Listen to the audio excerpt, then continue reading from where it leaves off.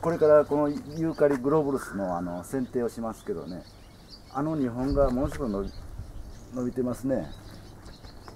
こっち側はそんな伸びてないんですけどね、あれが伸びてるから2本を切ってしまうぐらいで収まると思うんですね。あれ切りますね。そうすると全体に広がってきよるからね。いきますよ。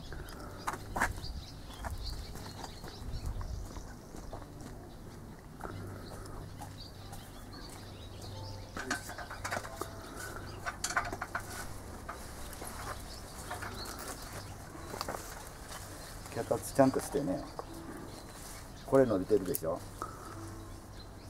この辺からね。これも切ってもいいわね。前へちょんと出てるわね。これ出してもいいわね。でこっから大きいやつをこの辺からね、いいかな。こうね、これすっきりしたでしょ。でこれ横の方へちょっと伸びてるわね。これも上の方のやつはこうやってやって、これこ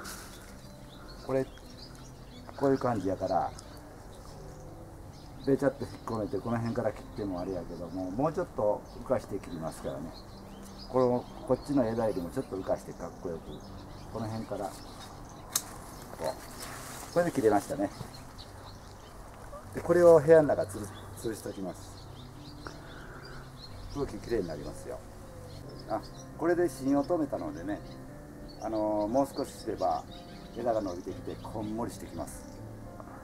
これで大丈夫です。以上です。